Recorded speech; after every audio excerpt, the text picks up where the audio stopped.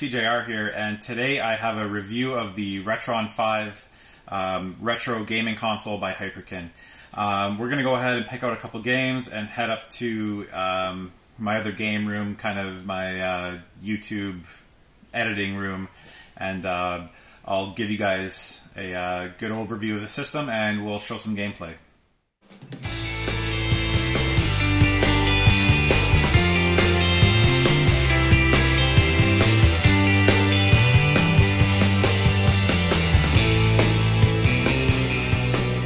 Common complaint that I have heard about this system is that the cartridge slots are too tight.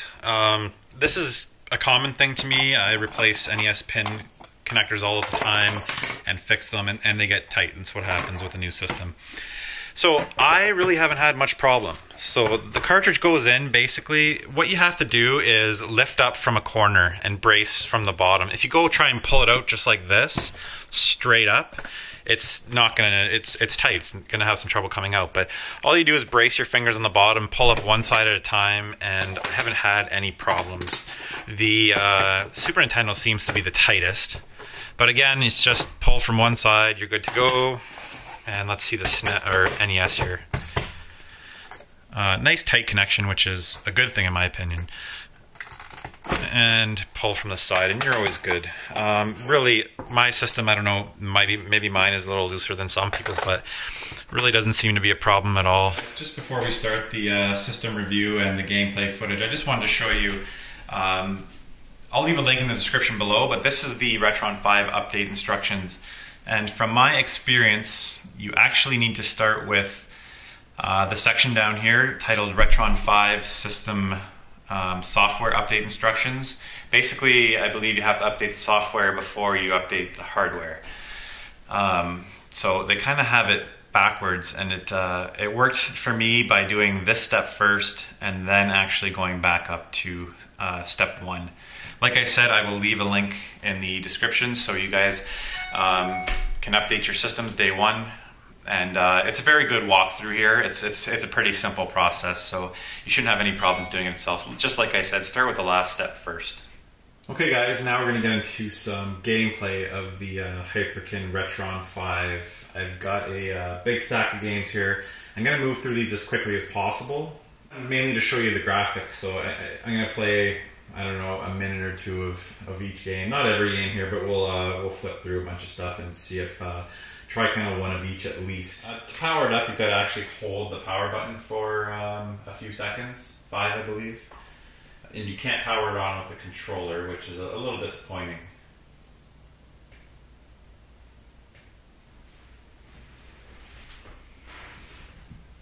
Okay, so we got the boot screen. And I have the controller wired right now just because it's charging. And I don't think it'll charge without the system being on. And you can only charge one controller at a time. Not a huge deal in my opinion. It's something you can deal with. It would be nice to be able to charge both controllers. I would assume you'd be able to charge one while playing. That should work. So let's start off with the thing I'm most excited to show, actually, for some reason, is the Game Boy slot. I just think it's so cool that I can now capture video of Game Boy games and play Game Boy games on the big screen. And one thing I quickly want to mention here, I'm going to play games in widescreen because it's gorgeous. I'm very, very impressed with how well it stretches the picture.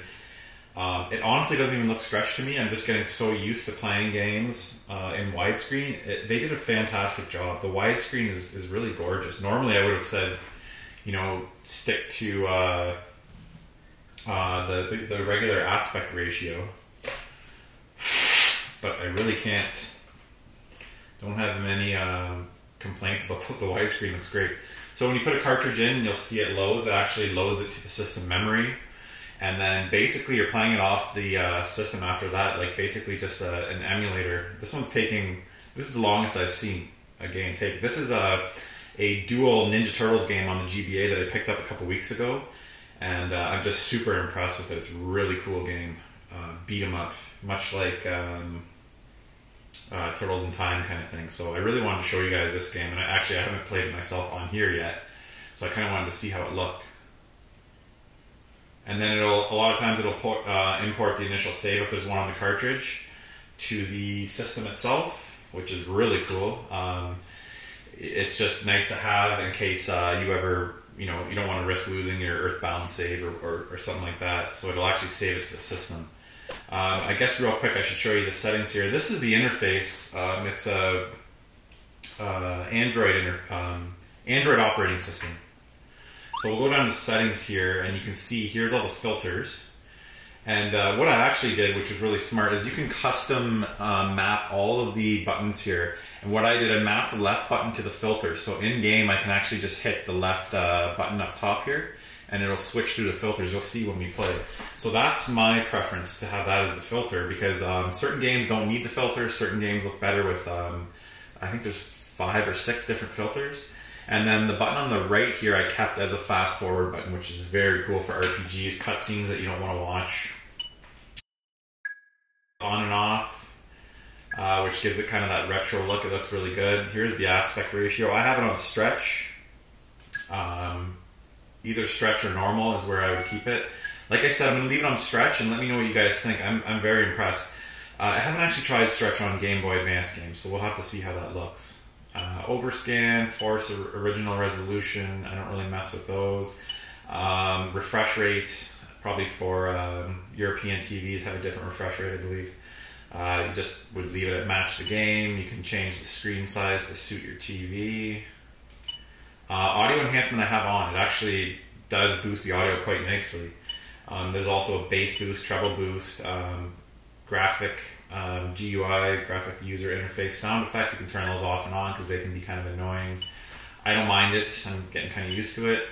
Manage controllers. You can go in here and, like I said, change the shortcuts. You can see I have cycle filter, and on the right side I have fast forward, controller auto off, power off controllers, pair controllers. This is where you go to pair your controller. I had a little bit of an issue before I did the update of the system, pairing my controller. So I actually had to plug in an actual Super Nintendo controller to come in here and then pair through here, instead of normally you just push and hold the home button when on the initial setup. So that was a little frustrating at first until I figured that out. And then controller mapping, you can change it for every controller. You can use Famicom or NES controllers for Genesis games, Genesis controllers for any other game. You can basically use any controller on any game. It's really cool. Yeah, so you can change all that there. And button mapping, that's actually where you do that.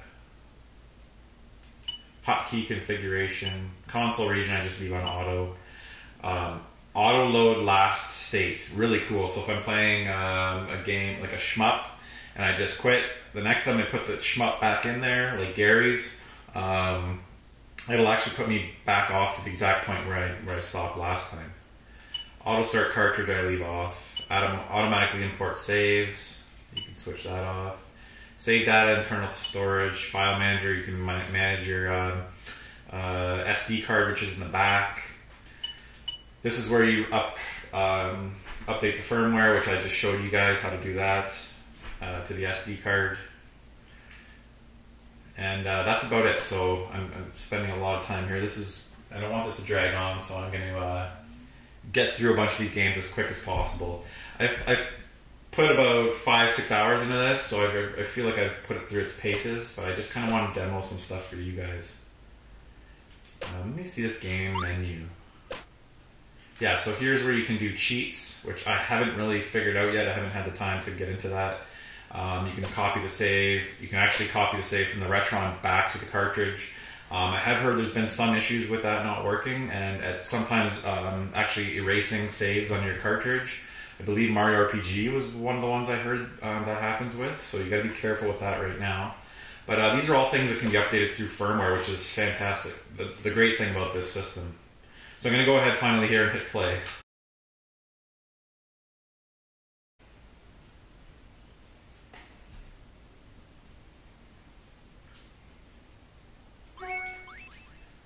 So right off the bat, just by the lettering, it looks pretty good. Still looks okay here. It actually looks better. My TV colors aren't great. It actually looks better on the capture there. So the feed that you guys are seeing should look pretty good. So I'm going to go ahead and hit the left button here to switch filters. That's with no filter. So you'll see change to none on the bottom there. Sometimes, like I said, you got to really try different filters and you'll find one that really works. Super Eagle seems to be a good one a lot of the time. That's more pixelated. Sometimes some are a little blurry. That's not bad. None. I think Super Eagle is the way to go a lot of the time. So we'll give this a try. 2 games here on one cartridge.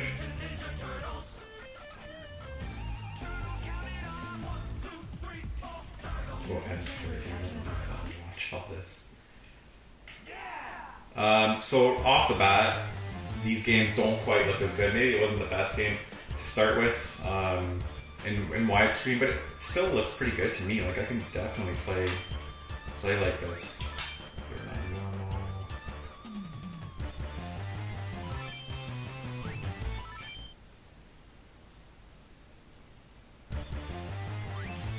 And we'll go with Leonardo here.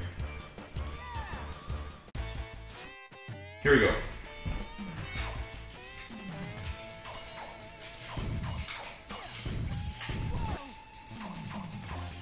I'm really impressed with the controls in this game.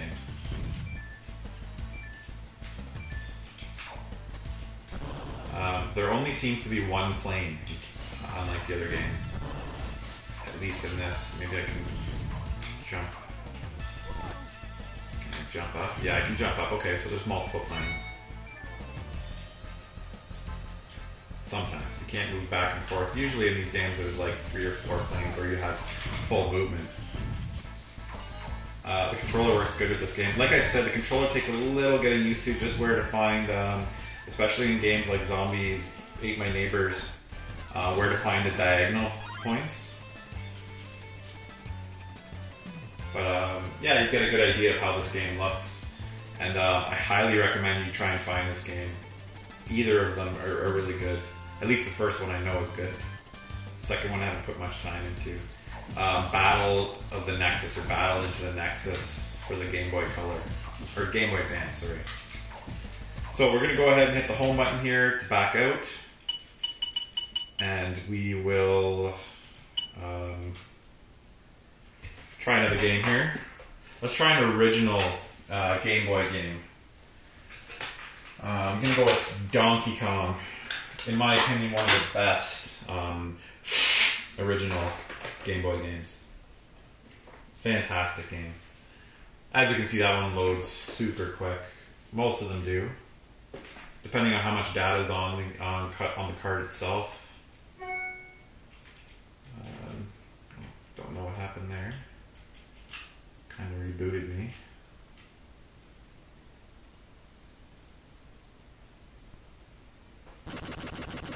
I love this game so much.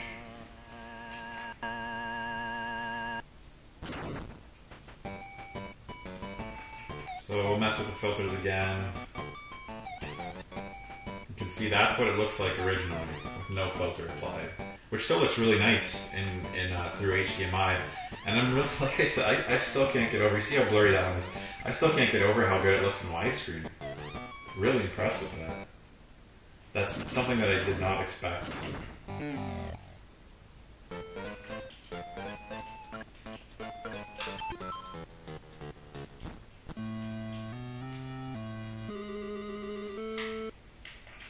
See here, you can fast forward, get to the game.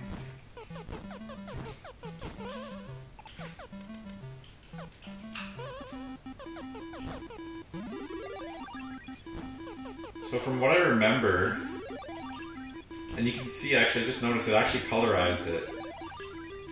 It's not in black and white, so this is one of the games that the Game Boy player actually applied the color to, I believe. Still getting used to that stick. From what I remember, the first level is typical Donkey Kong, but then it gets a little different.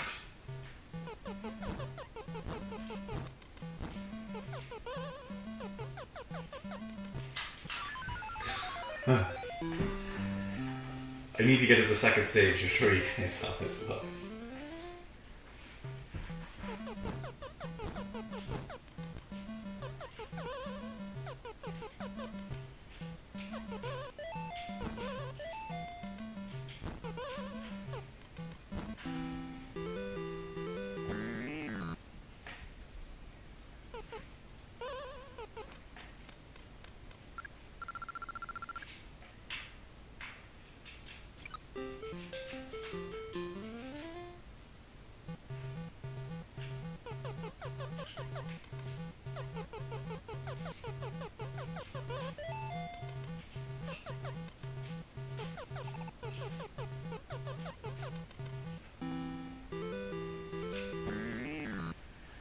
Alright, so we'll go ahead and put another game in here.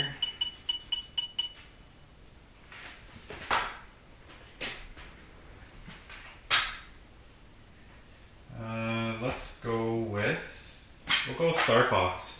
I haven't tried this one out yet, but from what I've heard, it works fine with the FX chip. I do from time to time get a game that won't load. I've had to actually adjust the Super Nintendo slot a little bit, sometimes lift the cartridge up a little bit. Here's, you can see I'm fast forwarding here, there's the regular speed. Stuff like this, like they're perfect for the fast forward button. Go ahead and start here. That looks absolutely gorgeous. Really impressed with the visuals on this. I couldn't be happier. Oh, it's been a long time since I played this. Just gonna play this for a little bit here to give you guys an idea of how it looks.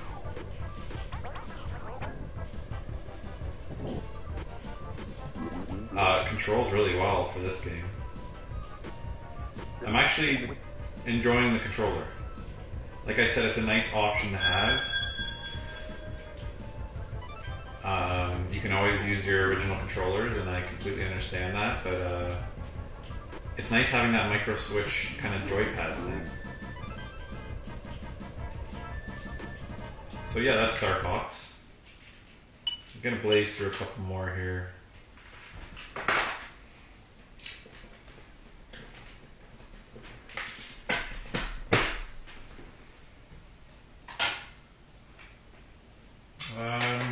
Let's try Zombies Ate My Neighbors.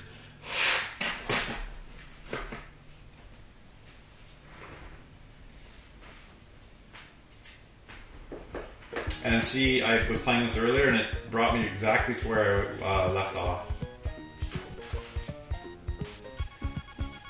So here's the game that uses the diagonals. Like I said, it takes a little getting used to find the point that you need to push that diagonal at. But once you get a little practice, what am I doing here? It works quite well.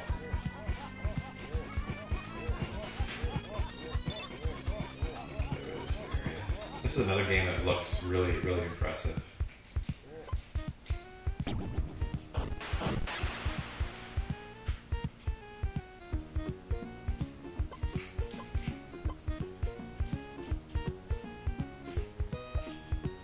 Yeah, diagonals work quite nice. Like I said, you just gotta kind of find, almost like an arcade stick. You gotta find the point where you need to push it.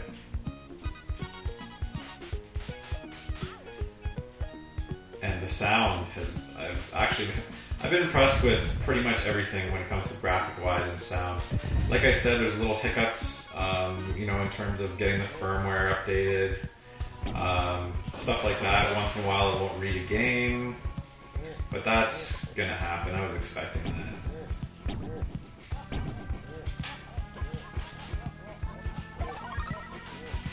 And it's nice having that micro switch for when it comes to shooting, any kind of shooting. So I don't know if you can hear that. You can really get the rapid fire going. Really nice. And we'll back out of here and let's try a Genesis game.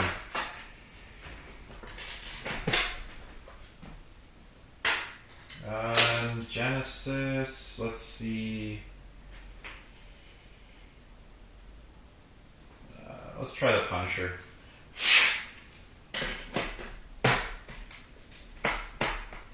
Great side-scrolling beat 'em up. And once again, it should take me right where we left off. Me and my nephew and I were playing this.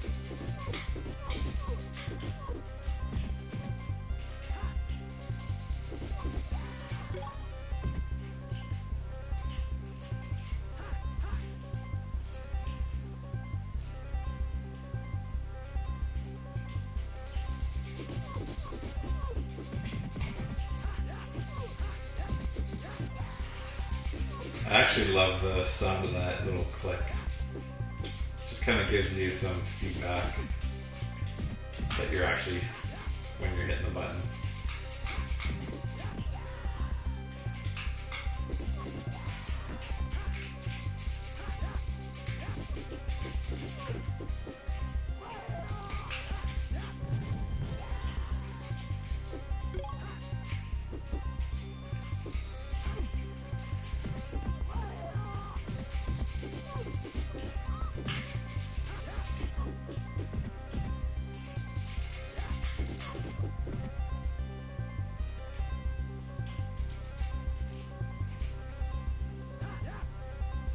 Right through the window.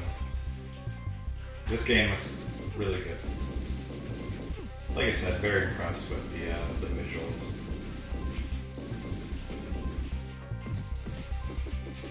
So, I'm going to try one more game here. Actually, we're going to try a Super Famicom game, and then we're going to try the power base converter, which I was having a little trouble with before, so we'll see. And that was before the update, so I haven't tried it since I've updated. So this is Spider-Man and X-Men on the Super Famicom. Only have 2 games. So yeah, I haven't had many troubles reading games. Once in a while you have to pull it out and do it again. I've had to power off the system once or twice. But then the game works, so little kinks here and there. Nothing really unexpected. That worked out.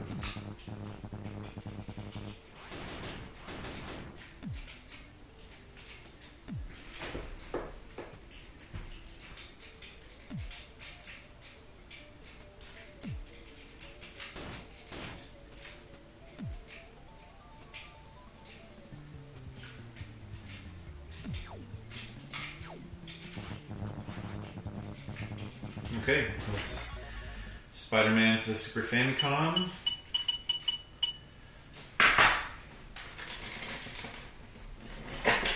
Oh, I guess I should try an NES game quickly.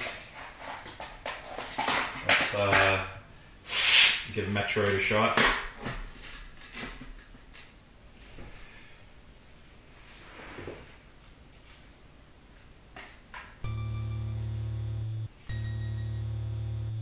Wow, that looks really crisp. I'll turn off the filter here so you can see the difference. There's no filter. And then there's my personal favorite, Super Eagle. Super Eagle seems to be a safe bet most of the time.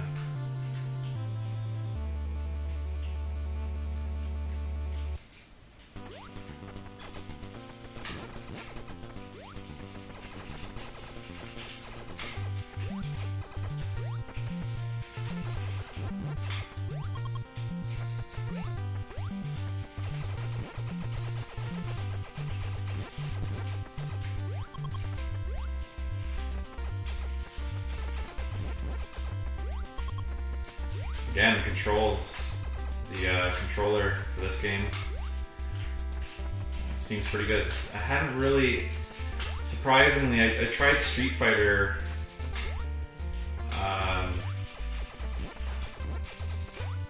earlier, and I can't get up that platform. And I feel like I wasn't sensing the diagonals the way I would have liked it.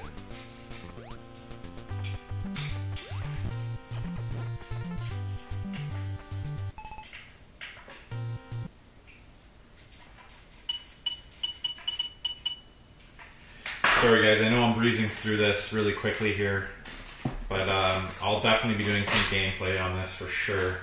I just wanted to quickly show you guys how all the games kind of look and work. So here's the power base converter. Now before the update, it wasn't working too well.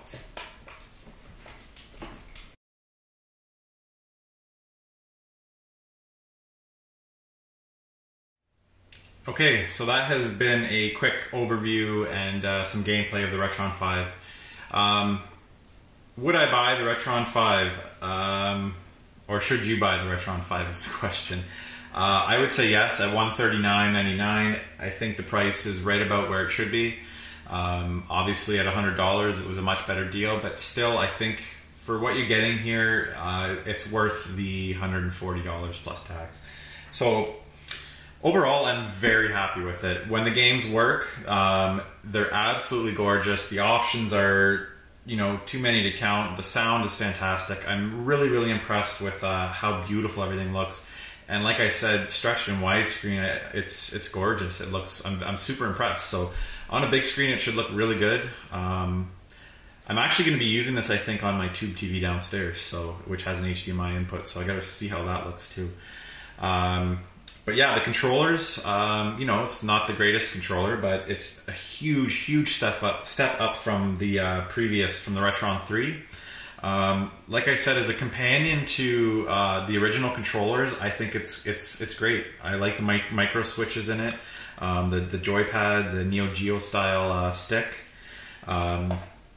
Takes a little getting used to. The wireless range is great. You can be 10 feet away, not facing it, and the Bluetooth connection will never drop. Haven't had any issues with the controller losing connection. So overall, I personally enjoy the controllers. You know, like I said, they're not the greatest controller ever made, but I'm pretty happy with them. So yeah, the system itself, like I said, pretty quality. Pretty well made, considering, you know, companies tend to use cheaper plastics these days from the 90s, as I said in my unboxing. If you haven't seen the unboxing, feel free to check out the video. Okay guys, that's been my review of the Retron 5 retro gaming system from Hyperkin. Once again, thank you to Good Time Games for having this ready for me day one. Like I said, I pre-ordered it the day it was announced, and it was awesome that I was able to get it on release date. So I know people have been backed up because it's such a popular item right now, so it might be a little while before you'll be able to get your hands on one, but in my opinion, it's well worth it, and I would highly recommend that you pick it up. So yeah, like I said, as always, like, comment, subscribe. Let me know what you think of the Retron 5 and if you're going to pick one up for yourself. And check out the Facebook page. I'll leave a link for Good Time Games below. And feel free to go back and watch the unboxing. I'll post a link to that video right here. And once again, guys, thank you so much for watching. Later.